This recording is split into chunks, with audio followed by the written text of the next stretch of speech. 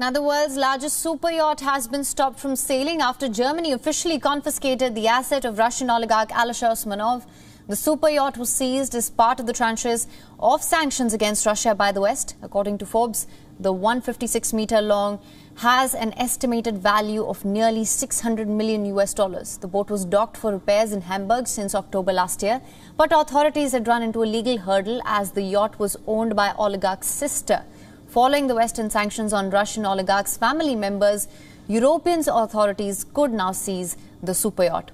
Alisher Usmanov is one among the prominent Russian oligarchs who have come under scrutiny due to his links with English football club Everton, just like former Chelsea football club owner Roman Abramovich.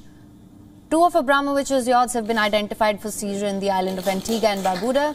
At least a dozen Russian oligarchs' super yachts have been seized or identified for seizure, mainly in Europe. Spain has seized 4 yachts of Russian oligarchs, which includes names like Alexander Mikheyev, who is the CEO of Russia's defense conglomerate, and Igor Shechin, former deputy prime minister of Russia.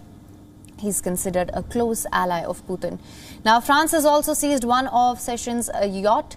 In total, France has seized 3 yachts. Italy has also seized 3 of Russian yachts, while United Kingdom has 2.